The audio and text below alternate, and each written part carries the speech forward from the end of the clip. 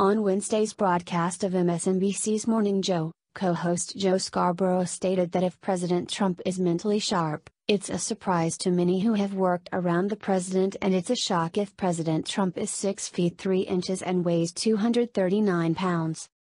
Scarborough said, "We won't question the doctor.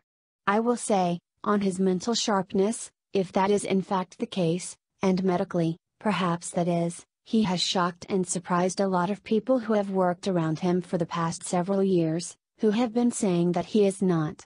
And secondly, I've just got to say on the weight, I know somebody who is 6 feet 3 inches and weighs close to 239 pounds, and all I can tell you is this, if that's what 239 pounds looks like, I would weigh 170 pounds.